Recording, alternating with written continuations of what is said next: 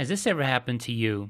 You buy a call or a put option and you're just hoping for it to go up so you can then capture that profit.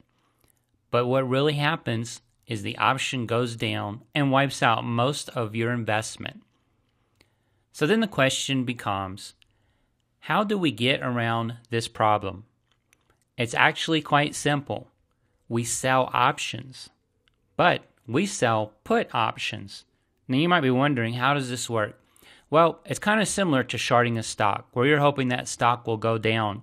So you're actually hoping for the option value to go down, not up. Here's an example. Let's say we sell the Intel February 45 put. So we're at the 45 strike.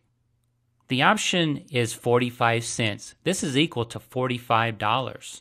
When you execute that trade, something fantastic happens. $45 is immediately deposited into your account. That's right. Right after executing the trade, you'll see your account increase by $45.